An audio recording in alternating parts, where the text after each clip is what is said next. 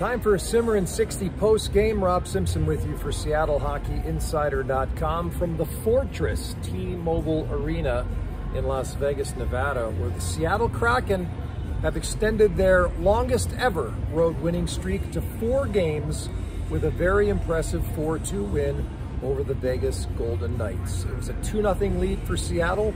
They gave it up 2-2 after 1 period, but they were undaunted. They went ahead to win it 4-2 in the 2nd period. Andre Burakovsky with his 6th and 7th goals of the season.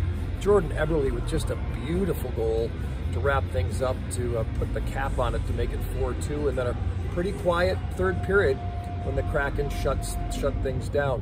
Philip Grubauer hadn't played since October 21st. He left the game there against the Colorado Avalanche, came back tonight on his 31st birthday and gets the victory. I asked him after the game about the birthday present. He said probably the best birthday gift he's ever had since his dog. So that was that was pretty cool.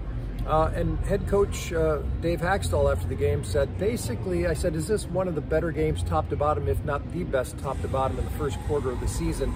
He said, it was probably about a 6-7 minute segment of the 2nd period. It wasn't incredibly crazy about, but otherwise a pretty damn good performance. Kraken moved to within 6 points of first place in the Pacific Division, first place being Vegas, and Seattle has 2 games in hand. How about that? That's it. Simmer in 60 post-game. An impressive win for the Seattle Kraken. They head to Anaheim to take on the Ducks in a couple of days, and then the LA Kings 2 days after that.